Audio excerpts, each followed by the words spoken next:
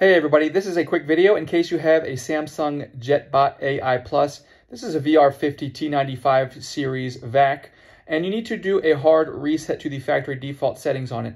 Now there are two main reasons you might want to do this. The first one is troubleshooting. If you're just having issues where this vacuum will not pair with your device or will not sync with the app, or it won't connect to the Wi-Fi or anything like that, a hard reset is a good way to fix it. Now, if you do this, you will need to repair it and reset it up on whatever Wi-Fi network and app that you have it on, which is another reason you might want to do this. If you want to set this up, in a new place, on a new Wi-Fi network, etc., and you just want to wipe everything off, this will do the trick, and it's quite easy to do. All we need to do is have the robot turned on, and we're going to come and press and hold the play and the home button simultaneously for 7 seconds.